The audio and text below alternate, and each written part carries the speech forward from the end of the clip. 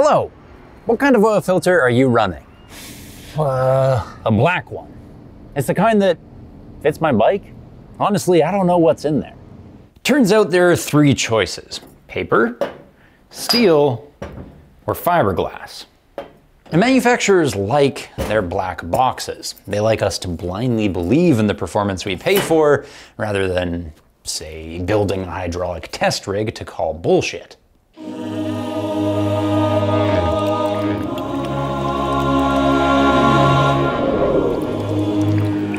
In the end, only one of these filters is wise. Which?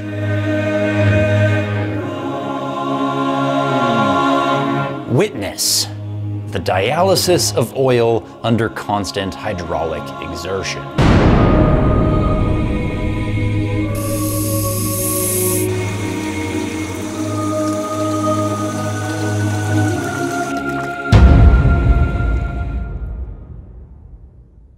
Our first test is drag. 65% pump power, clean oil, clean filters for the same make and model. How much resistance does each type make?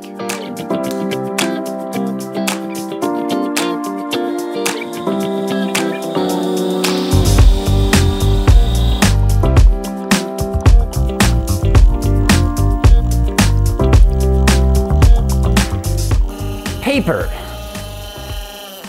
was pushing back at 24 psi.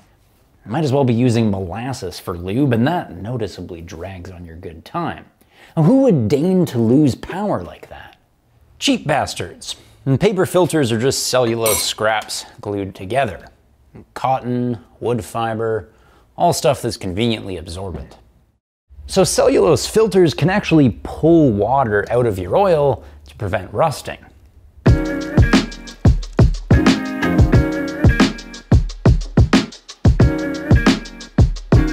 Not bad for something as cheap as paper. The downside is that 24 psi. Oil doesn't flow easily through cardboard. Next, we hook up the steel filter. Same oil, same pump power, but only 22 pounds per square inch of resistance, meaning more pound-feet, marginally, to the ground. The reason there's less drag on your engine is because liquid flows fast over smooth steel wires. And that steel is unkillably tough. You can actually clean out a metal filter and reuse it like a condo. Finally, fiberglass, which costs twice as much. Same power, same oil, 25 psi. Worse than paper. Well, slap my ass and call me Patsy. And the pitch is that paper is a mess of fibers, so it traps everything, including oil flow.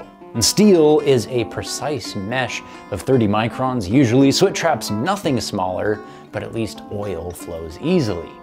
Fiberglass is supposed to be the best of both. It traps particulate of all sizes because it's puby, but more properly, tubey. These are glass tubes, so they're slick like steel, and oil should flow fast. That's the $20 proposition anyway. So far, fiberglass is proving no better than $10 paper.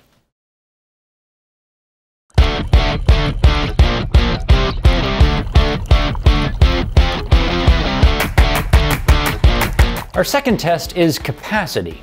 Say your engine is circulating clean oil at 5 liters per minute, but it's an Aprilia. So there's a steady stream of metal shavings too. Now, how much can each filter eat before it clogs? Because when this outflow trickles below 2 liters per minute, your oil-starved engine could seize.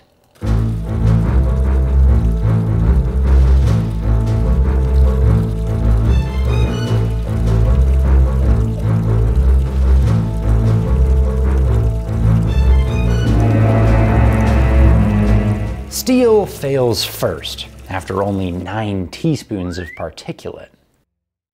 Unsurprising, steel filters are replaceable, so they must be keyed to a beefy, permanent casing.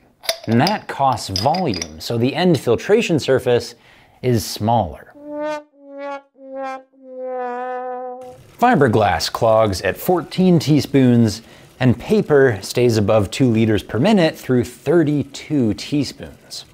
That's this much 15, 25, and 35 micron aluminum. And I guess all these folds allow paper to comfortably take a handful. I'm officially renaming it Chris Rock. Fiberglass isn't winning anyone over. Steel has high horsepower flow but thimble-like capacity, whereas Chris Rock is the standout choice thus far. Obviously, we did not choose filters with flow release valves for this test, but you should. They look identical, but they open when filled to capacity. This way, a clogged filter can still let unfiltered oil straight through. Not ideal, since that oil is tainted with steel shavings, clutch core, gasket goo, war crimes, but like Germany, motorcycles prefer to get dirty oil than no oil at all. Our final test is efficacy.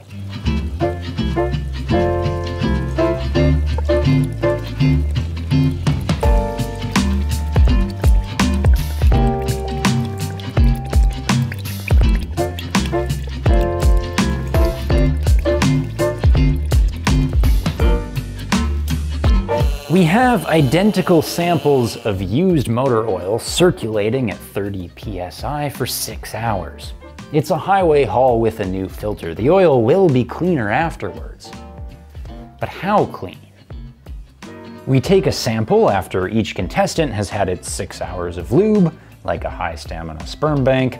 These fly to the lab in Edmonton, and back comes our spectral analysis. The raw oil had a ferrous metal index of 21 and 20 parts per million of contaminants. Our steel filter got ferrous metals down to 19, but let slip all 20 pp's. Fiberglass only dropped to 20 on the PQ index, but 18 on contaminant parts per million. While paper was again the victor. It filtered our ferrous metals down to 16 and contaminants also to 16. This is one of those happy results that vindicates the cheap bastard. Paper filters are best. Steel had higher flow but terrible capacity and poor filtration, while fiberglass failed to shine anywhere, which is unacceptable for a so-called performance upgrade. The only reason I'd buy steel is if I were street racing in Galapagos, where the high flow power is crucial, the reusability is necessary in the middle of the ocean, and with oil changes after every race, your contaminants come out in the wash. But aside from the Galapagos Grand Prix, the appeal of steel is just not real. Fiberglass is only useful if you intend to abuse your machine. Glass doesn't degrade like paper, so if you want to use the same filter for 10 years, fine. But if you hit your maintenance intervals, as you should, there is nothing wrong with the cheapest option. In fact, in our tests, paper is best.